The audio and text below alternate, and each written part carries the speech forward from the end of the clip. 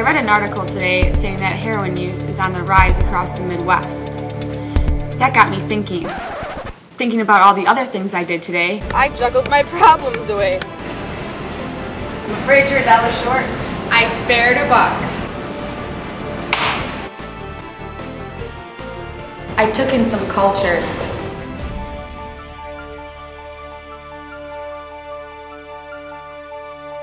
Man, that is deep. I saved my boss from his latest crisis. Does anyone see the Penske file?